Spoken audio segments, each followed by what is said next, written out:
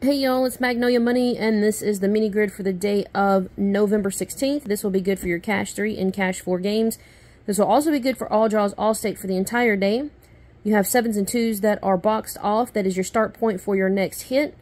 Usually you can find your previous hit on the board, whether it is in base form or as a mirror form. You can use that as a guide and in relation to where the 7 and or 2 is located.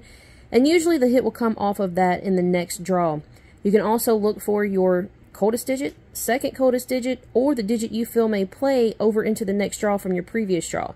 If you can help determine which one single digit that you feel may draw in the next drawing for your state, then you can use that as a guide as well. So, good luck to everybody. Be sure to hit subscribe. Be sure to check out the memberships on the channel.